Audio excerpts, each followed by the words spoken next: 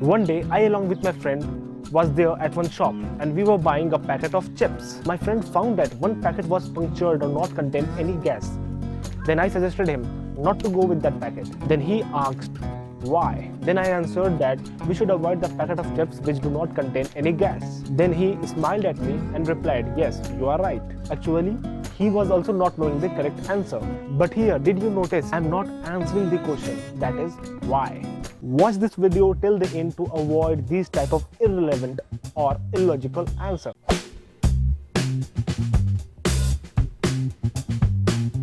Okay, so in a 100 rupees packet or a 5 rupees packet or any packet that we are using in a day or once a week at least, the gas which is used in all those packets is nitrogen gas, which is an inert gas. Now one question may come in your mind that a lot of gas is already present, then why we are using only and only nitrogen gas?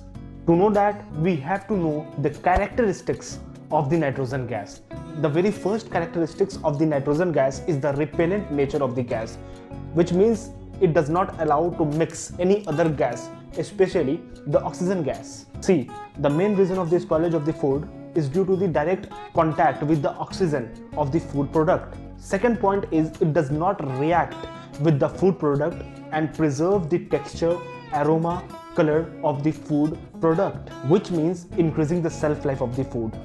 Okay, it's totally fine if you're not knowing the term like shelf life, inert gas. I'm going to link the definition of this term in the description part. And the third characteristics of the nitrogen gas is the availability of the nitrogen gas, and at the same time it is cheaper than any other gas. See, one thing we have to know that the alternative of the nitrogen gas is the argon, but due to availability issue and the higher cost of the argon gas, we are not preferring to use it.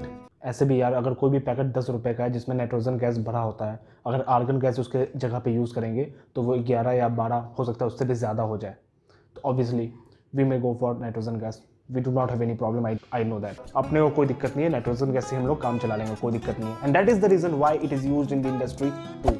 Okay, so if anybody asks to you that which gas is present in all the packets, then you have to answer like this.